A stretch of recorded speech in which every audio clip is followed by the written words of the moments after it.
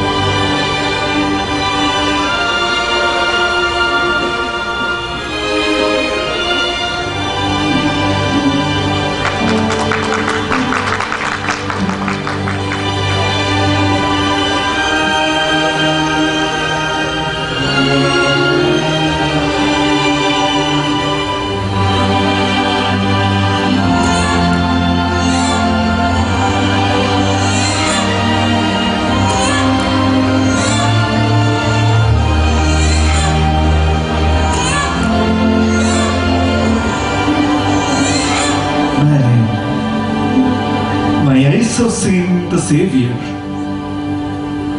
Child, grow and rule the world. We will come back to see your days.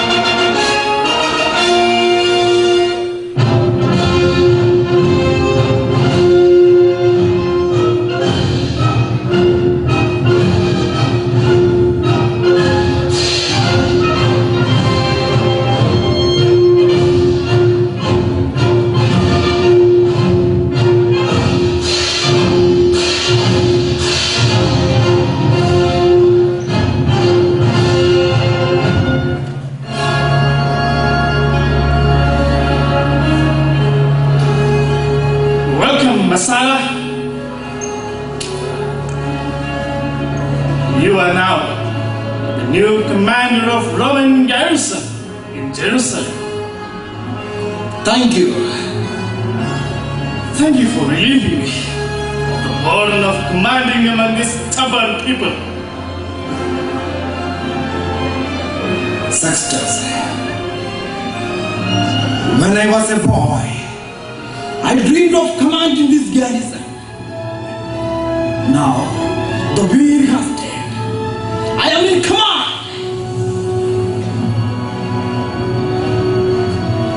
I lived here until I was 14. Jerusalem was my home, and my father was the head of the city. Yes, I know.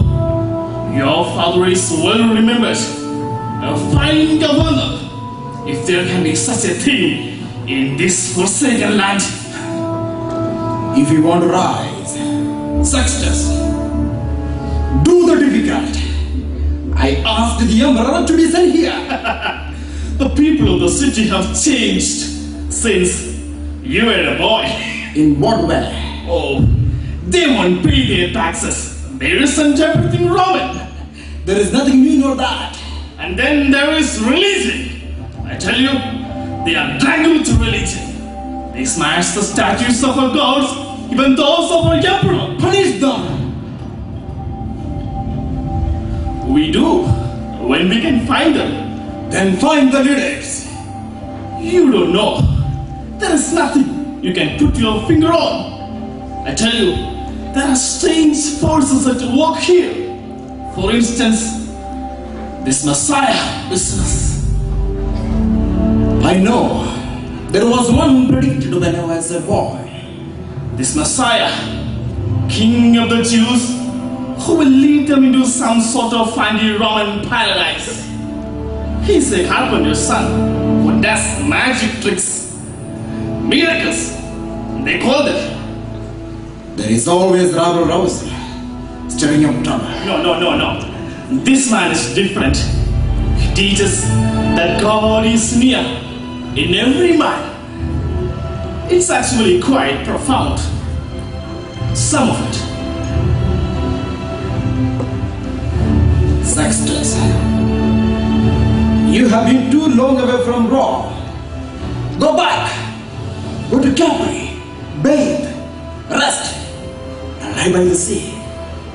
And forget that God is in every man. There is divinity in only one man, the Caesar. Yes, I know.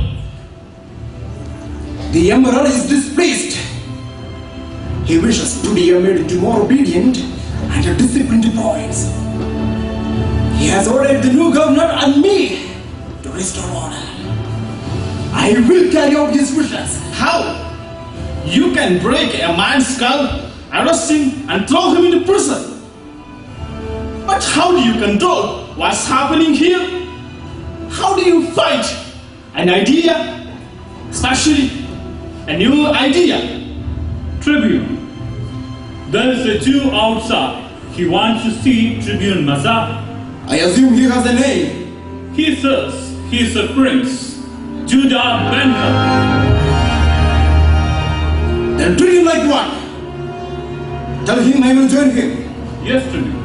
Centurion, this was his country before it was ours. Don't forget that. Yes, Tribune. Very wise. This Ben-Hur is the richest man in Jerusalem.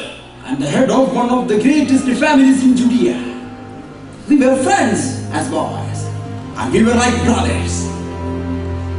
Sextus,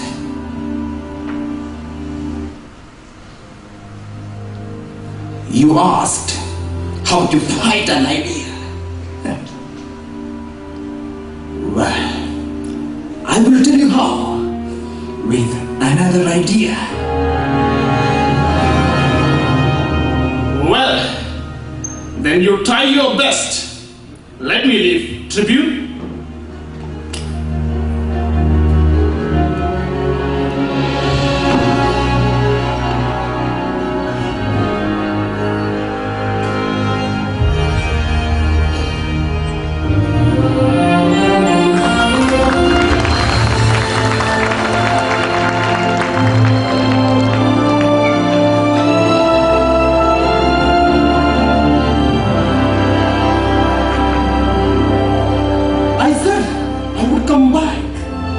I never thought you would. I'm so glad. Look at you. Look at you. You've come back at Tribune. When I heard that news, I drank a toast to you. Your mother and sister, how are they? They are fine. They've talked nothing but you for days since we knew you were coming. Is your sister Teresa married? No. Suitors come and go, but she dreams. Messiah, you know, she's been in love with you since she was 5. I can't wait to see that. Do you still hunt jackals and lions? Or have you become more dignified?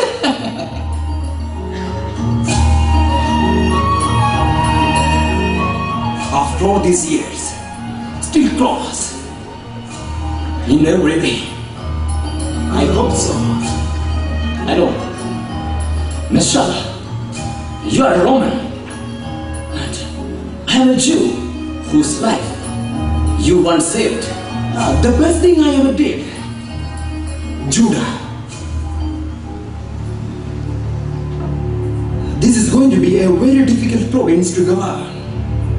Unfortunately, the emperor is devoted to his empire. He is especially fond of Judea, but Judea is not fond of the emperor. A bit grim. No, not grim. Austere, virtuous, Roman. Judah, I'm going to be second in command to the new governor, Valerius Gratus. He's coming in a few days with more legions. I'm going to need help. Judah, your help and your advice. You need my advice. Then withdraw your legions and give us our freedom. The emperor doesn't approve of your countrymen. There is rebellion in the wind. It will be crushed. But you and your family need have no concern. Because you are my friend. Inshallah, I'm a Jew. Oh, you are like a Roman. What have you in common with this troublemaker rabble? Rabble? They are my people and I'm one of them. But you've changed. I have grown up. I have seen the world since I left Jerusalem. Judah, I have seen wrong. It's no accident that one small village on the Tiber was chosen to rule the world. Be wise, Judah. It's a Roman world. And if you want to live in it, you must become part of it. I believe in the future of my people. Of course, you do. And you can help them. How? Judah, you are an aristocrat. Your family's name is honored. You are prince to your people. And your reputation is stainless. People would listen if you spoke out against rebellion.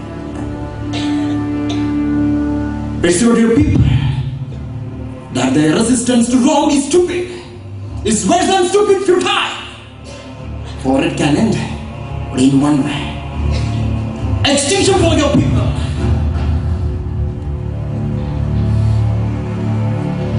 I believe in the future of my people. I'm against violence. And everyone knows it. Has spoken against it. And I shall do so again. Then we are agreed. Judah, now when can I come to see your family? We had hoped tomorrow.